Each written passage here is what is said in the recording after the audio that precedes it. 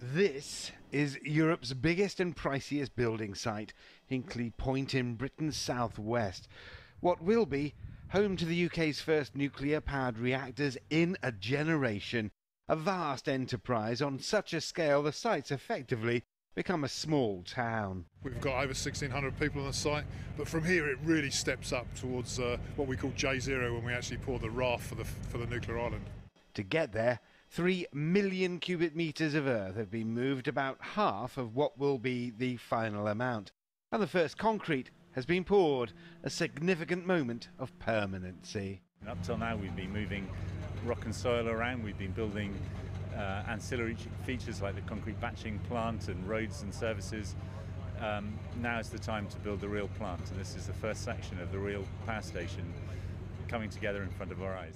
It's taken years getting to this point, a remarkable joint venture involving the governments of the UK, China and France.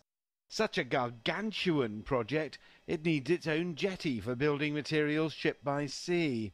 Running at full capacity, the reactor will provide around 7% of Britain's energy needs, British consumers controversially repaying the initial cash outlay in higher energy costs.